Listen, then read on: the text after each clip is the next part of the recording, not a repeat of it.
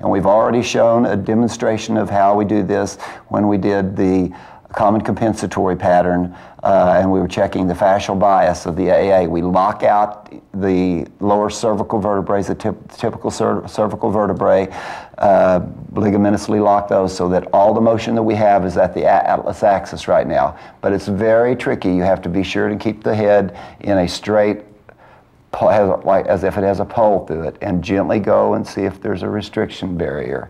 And we had Luke's bias was to the left, and I still feel a little restriction here on the right because we never really got into this to any degree. I kind of tuck his chin here to make him keep from having a trick movement. And I ask you to turn your eyes to the left as far as you can. Now turn your eyes to the right as far as you can. That's good. We got a little. And left as far as you can. And right as far as you can. If the head is heavy for you to do this, you can do this standing, or you can put a pillow under him to help support the head. One more time, left